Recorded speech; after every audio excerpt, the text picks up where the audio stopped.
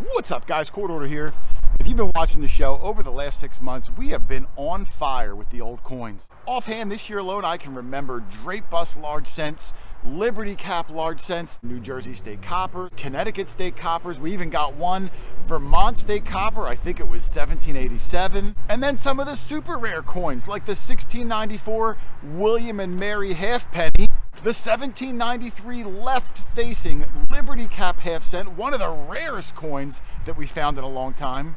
Doug's massive Mexican silver 8 real with the big sunburst on the back, probably the biggest silver coin that we've ever found.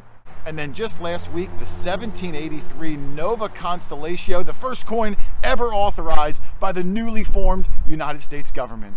Well, you're probably thinking, we found every coin ever made, and let me tell you, it is far from it. There are still some really old and really rare coins that circulated in the colonies, and this week, we are on the hunt for one coin specifically, the Pine Tree Shilling. Now, the Pine Tree coin goes all the way back to 1652, made in southern New England by the Massachusetts Bay Colony. Now, even though the coins were supposed to be dispersed all throughout the colonies, well, back then, things just didn't travel very well. So in modern day, if you want to have a chance to find one of these coins, it's going to be in that southern New England area.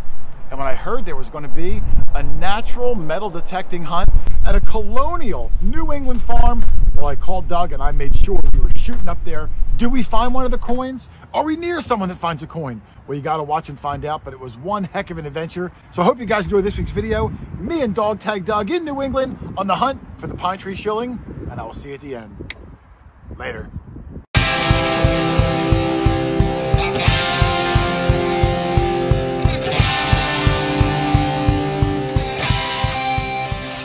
All right, this is my friend Brian, who is the organizer of the hunt. First time I met him, super nice guy. Brian's website, Dirt Fishing Adventures. He did a lot of smaller hunts. He's now upping his game to some of the bigger hunts, this one being a 60-person hunt. He's got a 120-person hunt coming up in 3 weeks, May the 21st. There's still tickets available.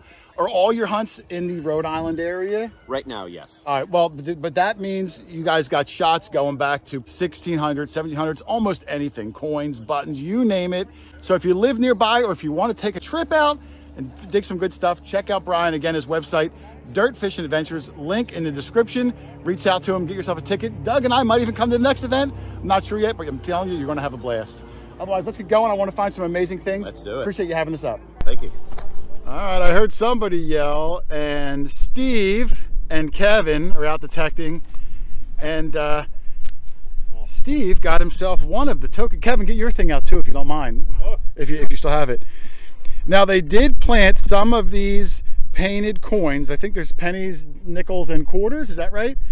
And you can redeem these for a prize. I don't know what the prize is, and at least you'll be a redeemer. Yeah. A redeemer. And Kevin, from what I heard, got a silver dime that was on the surface. It was hanging right off the surface. It looks like it's 46. Older than you, Doug. What's that? He got a 46 on the surface. So, not quite a Pine Tree Shilling, but closer than we are. Closer than we are. He's got silver. Nice finds, fellas. Thank you. Well, I got my first find of the day. Been here about maybe half an hour. I'm trying to walk around and see what other people are finding. And this was coming up at 29 on the legend, a little bit bouncy. And when I saw it, you always think it's going to be a silver coin. But it's a tomback button, and it's got the complete shank on there. You can see the build up there on the bottom of the tomback. Let me see if I can get it over here in the shade. Look how shiny that is. When that falls out of the ground like that, it is just as shiny, just as smooth. And I thought it was going to be a silver dime. I don't know if that Pine Tree Shilling is going to happen or not, but I'm hoping someone gets one. But I'm just happy to be leaving with something cool, nice colonial tomback. Awesome. Well, super cool tomback for me. The banana didn't quite make it in the hole yet, but I'm going to take a bite of it because I'm hungry. And I'm going to bury this sucker. I'm going to walk around, see what everyone finds, hopefully find some cool stuff myself. Should be an awesome day. I love natural hunts, and I want to go check out that cemetery too. Might be some old tombstones in there. Let's keep going. All right, I'm walking around and I heard someone found something good. I walked over and I found Mark over here who was on the ground digging. He's got the Garrett, is it a 400? Yes. He's got an Ace 400. Same thing Rich uses. One of the guys I dig with a lot uses that. And Mark got this coin. Let me hunker down so I can keep my hands still. People were yelling out that you might have a KG2. I think it might actually be a King William III halfpenny, which would give you an extra 60 years on the KG2. This was like 1690s up to like 1701 or 1702. It's a little rough, but I can see the tuft of his hair. I can see the back of his head. I can see his hair pulled back into the ponytail back there. There's a guy here even better than me at ID and Coins. His name is Dave. If I can find him, we'll have him look at it later. I don't want to waste your time because I know you got things to find. But I think you might have a King William III halfpenny, probably 1699 error. That's an amazing find. Hey, awesome job there, Mark. Yeah, thank you. All right, somebody found some good stuff. I'm out with, now I know Nicola already, and I know Steph from Steph Diggs already. I've known her for years. This is Dean, who I've just met, who came up to us with a coin. And may I for a second, Steph? Yes. Now he handed it to me first, and I was up front. I said, "Look, Steph's much better at this than I am." Yeah. What is this, and what can you tell me about it? This is a 1655 to 1658 French liard. What denomination is a liard? I thought it was like 16 years or something. I don't know. Don't quite quote me on that. Am I orienting it correctly? Is that? Yes, you are. I am. So Louis is facing right. Yep. And what's on the back of these typically? The back would say Liard de France, and then it would also have the mint underneath all of that. Do you find these common enough up here where you can tell from that? I had no idea what that was. We don't get a lot of 1600s down in my neck of the woods. Well, that's a fabulous find. Congratulations. And there's Sylvia. You have something? Oh, I see a larger copper. This is Sylvia, who I met this morning. You see something? I do, but it's probably just my eyes playing tricks. All right, hold on. You need the oil in the nose. Well, when I throw the flashlight throws up shadows for me, and that's how I can ID things. What you guys at home don't see is that Jay is indeed wearing the glasses of shame. Oh yeah, I have no shame in it. I know you don't. Yeah, I don't care. I'm going to hand this around to everybody, if you don't mind, and get my flashlight. We're going to come back and see if we can ID Sylvia's coin. Hang on. It's a thin sucker. Do you see a bust on this side? Maybe it's a really tough one though. I know. Even my crud eye is not that good. I know. I thought I may have saw the very top of a head. No, I'm not sure. Farm copper. Yeah, we think some sort of a British halfpenny, but none of us can see it. But hey, congratulations! At least you got something cool. You got a nice old find. Here, if you put these on, it'll help you to see it better. Yeah. See, what do you think? You can keep them if you like. Yeah. I don't give them away to everybody. That one's for you. Yeah, that's for you. Hey, nice job on the coin, though. Ron said he's got something, and he said it looks old. It looks old to me. Oh, now you know what? I found a lot of these type of buckles, but never in this octagonal shape. They look 1600s to me, if I'm honest. I've never seen the beveled on the corners like that. I mean, to put believe that it is much in that, extra that effort. buckle book, that 1250 to 1800 buckle book that a lot of us have. Oh, I'm not included in that.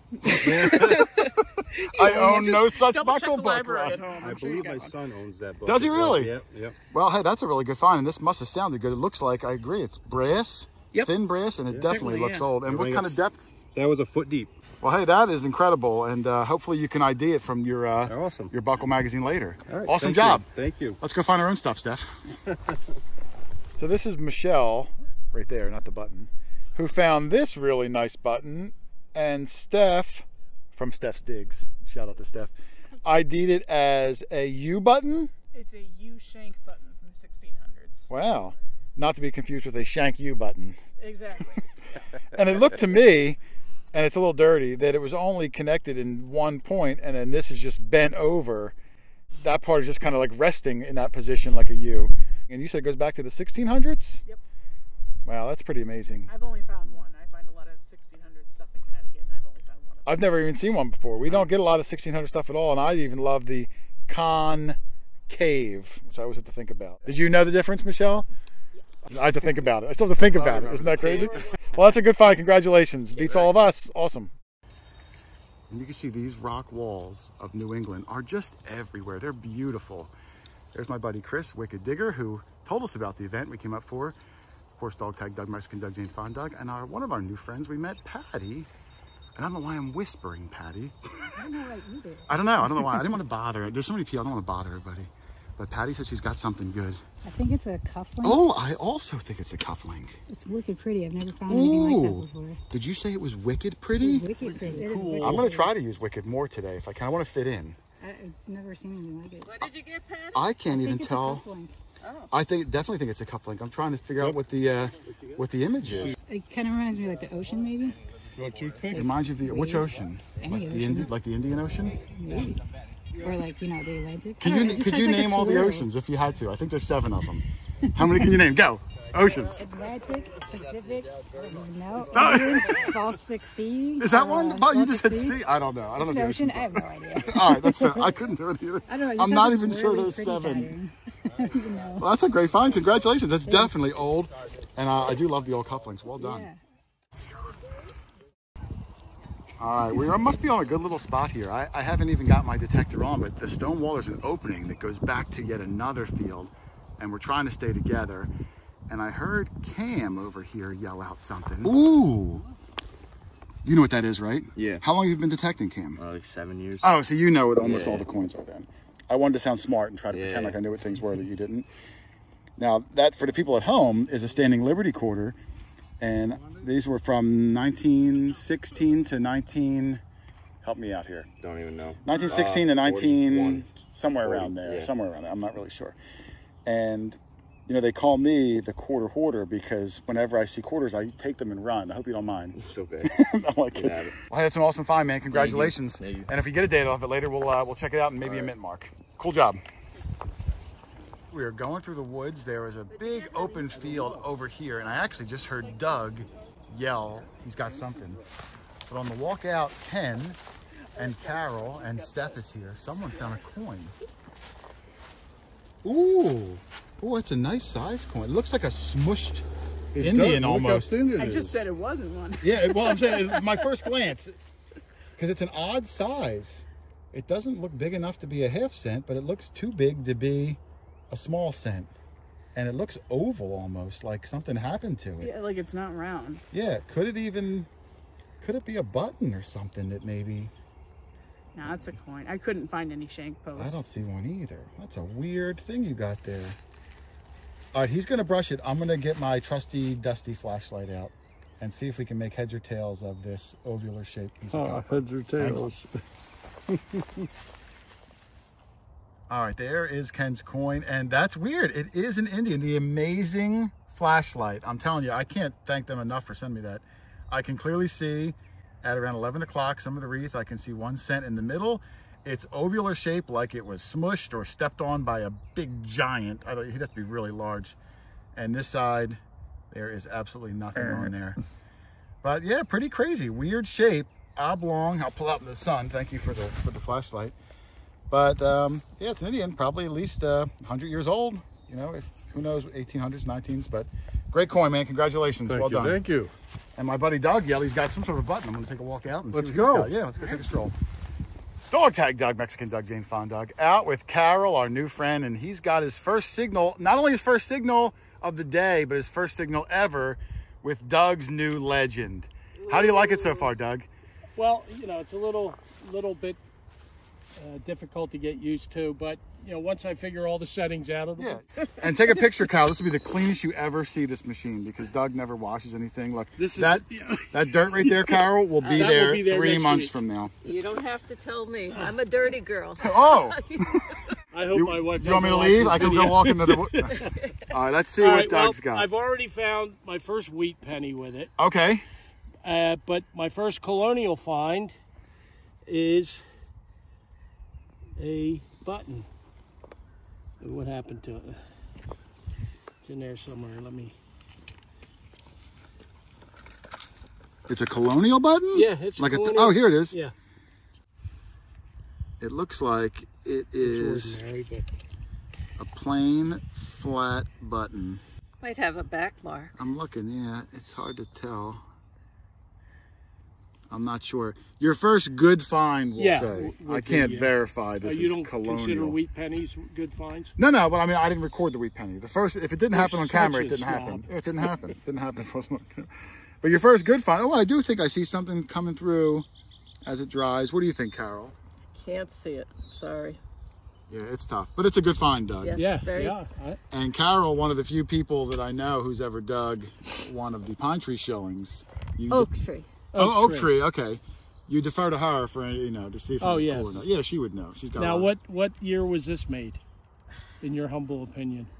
It's really hard to say, but I would say 1820s to 1850s. Somewhere maybe? on there? Okay. Yeah, I think so. Flat Sounds button. good. All right. Well, hey, good job, Dougie. Thank you. Now that's a little higher than a mid-tone, but I like there's no ferro coming up on the left side of the ferro screen.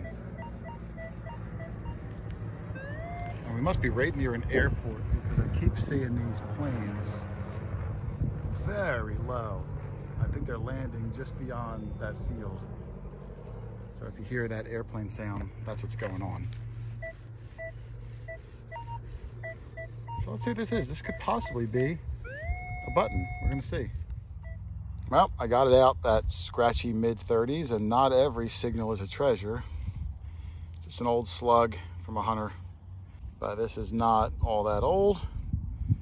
But you know what? You gotta dig some of this trash to get the good stuff out. And you can see some of the markings on there that they would use like in forensics. You know, is it rifling? I forget the term. Leaves those little grooves where every gun is very specific, like a fingerprint. So, all right, I'll put it in the bag. At least it's something. Let's see if we can get something a couple 100 years older. Well, it's not the greatest find I've ever had, but I'm going to put banana in the hole. A, because it could really use some banana trees around. And B, because I'm hoping at least I'll find something and leave this area with something cool in my pouch. So banana in the hole, bullet in the case. Let's keep on going. All right, as I was cleaning up my bullet. Oh, wait, do you see my bullet? It is awesome. Oh, is it? Yeah. But Patty came over with two good finds. I'm going to start with this one in my hand because she got a tiny, teeny weeny yellow polka dot bikini sized buckle. But look at the pattern on there. It goes all the way around. It is so small. Look at it on my finger, Patty. And I have big manly size hands, don't I? Girly hands.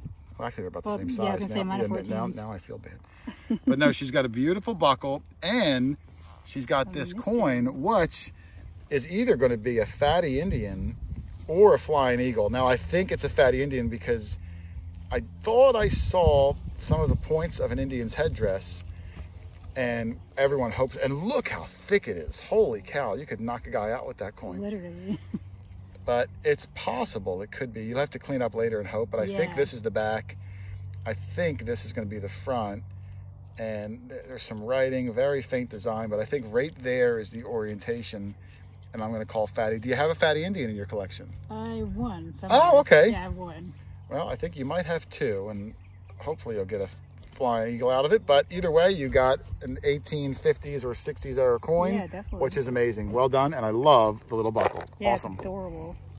So cute. I don't know. I've never seen one like that. All right, Nicola found something cool. I heard Doug woo, like kind of like a female Ric Flair.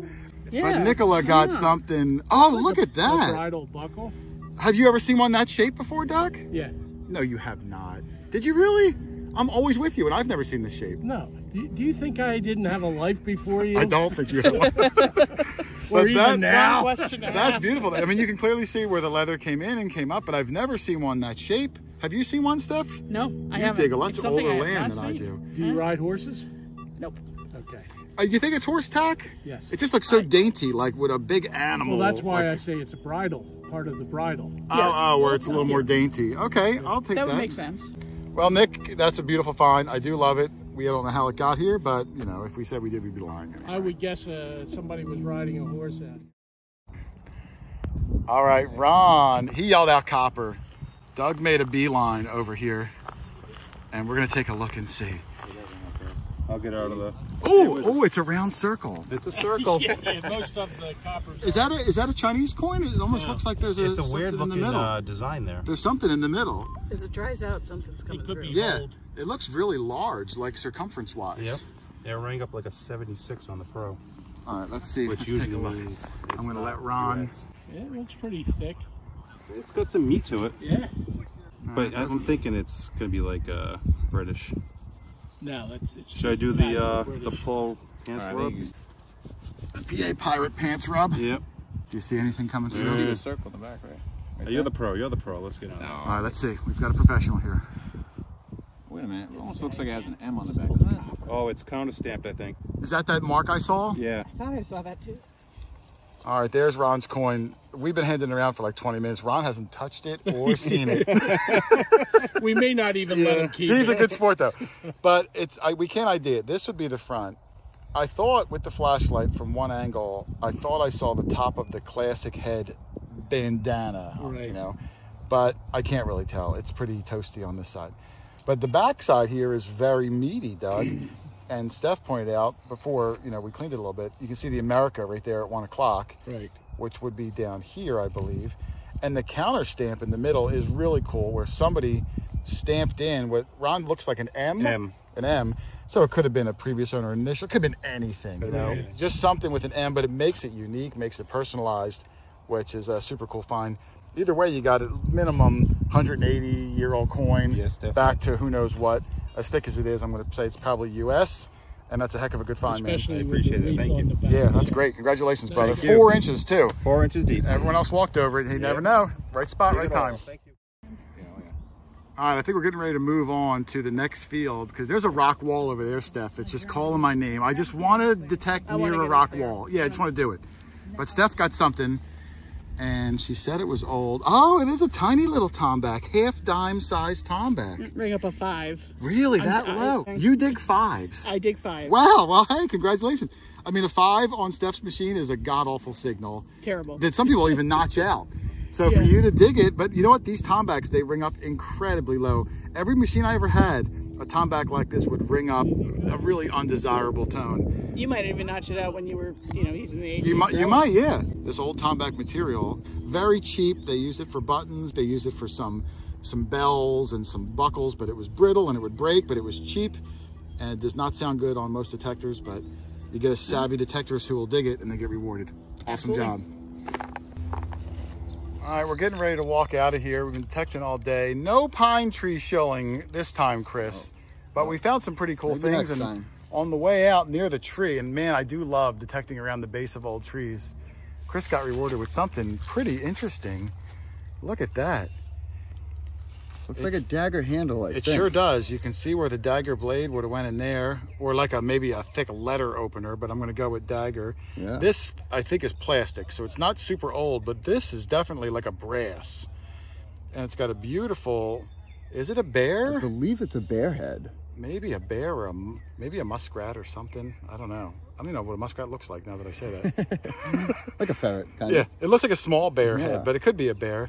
Well, that is really cool. Yeah, thank you so much. We'll see if I can try to find Doug. Oh, there's Doug over there. Great find, brother. That's it. Thank you. Well, you know, our trip did not end with the Pine Tree Shilling, but that's okay. We had a heck of a good time up in New England. Maybe next time we'll get one, but every single person behind me has found their own Pine Tree Shilling. Ken got himself, what was it, a 3-pence pine tree? 6 pence. A 6 pence.